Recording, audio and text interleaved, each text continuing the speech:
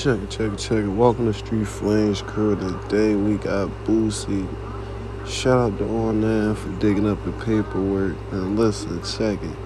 This clearly says they used a clip from an episode of a podcast when Boosie admits what happens when they get pulled over with guns.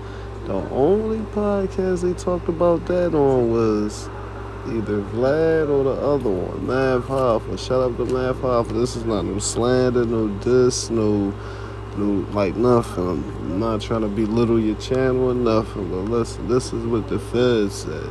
They said they used a clip of your podcast when Boosie said that out his mouth and denied bond.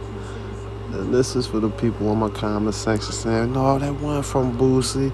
So I had to go grab this picture from On Nan TV, shout out to him, and go ahead and put it on my page. But let me know in the comment section what y'all think. I'm out.